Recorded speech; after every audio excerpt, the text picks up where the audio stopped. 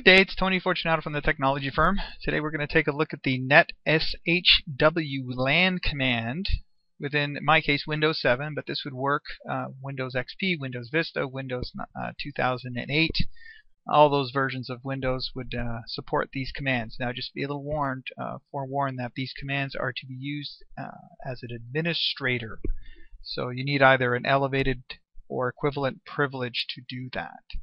So here we go. I wrote a little batch file, which is simply a text file, if you've never done one before, of all the commands. And that way I don't have to type or mistype all these commands. And you can see them all there. So this is basically what we're going to do. We're going to do a command, then there's going to be a pause, and so on and so on and so on. So now all I have to do is basically type the name of that batch file, and off we go. So the first command is show drivers, and that's going to tell me about literally the driver in my Wi-Fi, for my Wi-Fi adapter, which in this case is an Atheros, and there's the actual model of that. It tells me the date of the driver, the version of the driver. It tells me where the driver files are, and this is extremely important when you're troubleshooting or baselining to make sure you know what version of drivers you have, and in some cases where they are in case you have to muck around with them. It tells you over here what they support, B, G, and N in my case. If you have some cards that were the initial 802.11n or draft, N might not show up, just so you know that. And sometimes you have buggy drivers, and N does not come up. The other thing is you've got this hosted network supported, yes, and that's so I can actually do internet connection sharing, or I can share my Wi-Fi adapter if I like. And then these are all the authentication and ciphers supported by my adapter in infrastructure mode. Now the other thing is ad hoc mode. That's computer to computer without an access point. So you can see here's open and obviously WEP and WPA2. Next command. Now that we got past the driver, we're going up to the interface. There's the interface right there. You can see again Atheros and the actual model of that card. And this is a GUID. The reason why this is important is sometimes you have software or analyzers. Some versions of Wireshark, for example, will not tell you that it's a wireless card or Atheros. It just tells you this big, long, cryptic bunch of stuff, and you got to figure it out yourself. So this is a good way to correlate that information, and that way you know what card that is. There's the MAC address of my card. In this case, I am connected, and I'm connected to this network.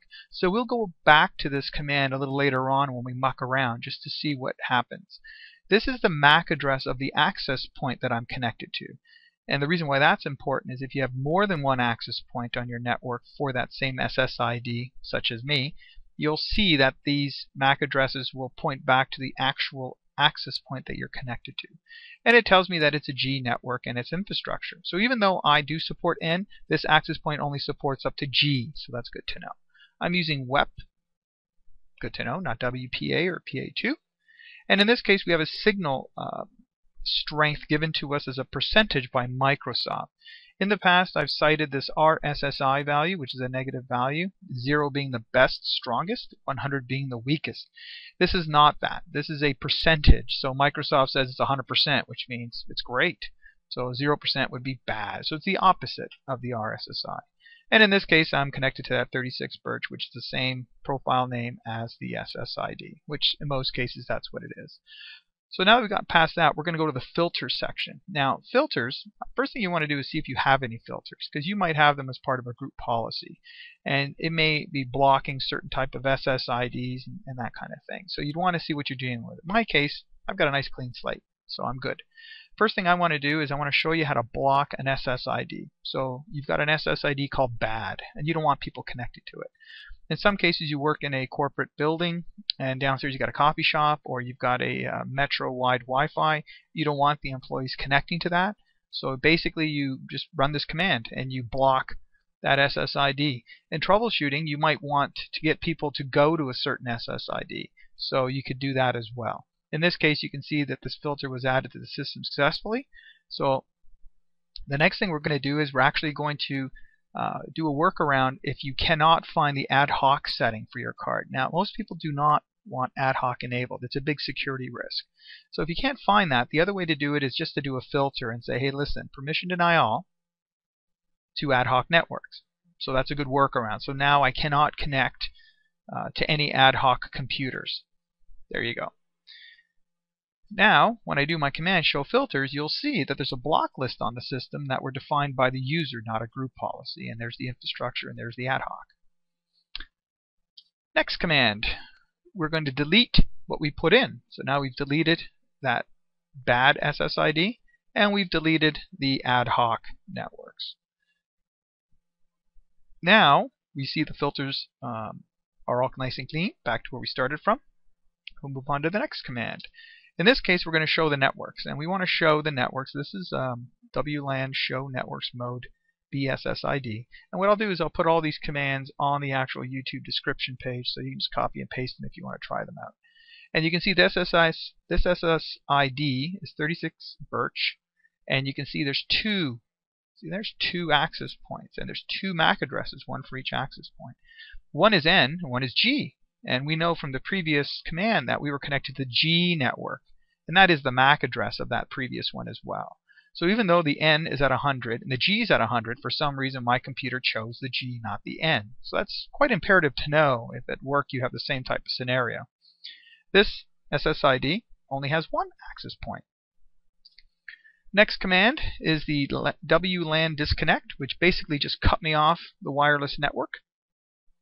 Now, if you want to check that out, you would do a netsh wlan show interfaces, and it would actually say disconnected. Okay. Now, if we want to reconnect to it, we would do that netsh wlan, but this time we would actually connect to an SSID minus 36 Birch. There's the name. And this is all based on the fact that you previously configured this profile. So I put the WEP key in and all that kind of stuff. Okay, so that's a good way of moving around the various profiles that you have already configured on your machine. Now we'll check that command out again, and you can see that I am on 36 Birch and I'm at 100%. There we go. We're back on that access point. That's G. My machine seems to love that guy, and that's just the way it is. So now I know. Next command. If you want to take your profile, 36 Birch, you can export it as an XML file. That way I can go from computer to computer, and I can actually easily import my settings. The other way is you go through the GUI and copy this on a USB key and move around all that nonsense. This is just so much faster. So now if I export it, the next thing I'm going to want to do is actually import it. And there you go. I've just done it on the same machine, but this is the command that you would do on another machine. And again, you can call this anything you want. Okay, I just use the default names. The next command is that big, long, see all that stuff that flew by? That is the other way of capturing everything that you've done. And this is the show all command. So what I'm going to do, oh, I guess my buffer's not that big. The command was netsh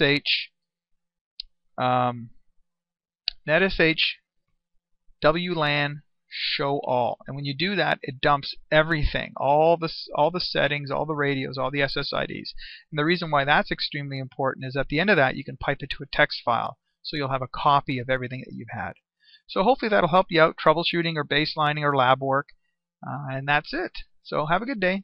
Bye for now.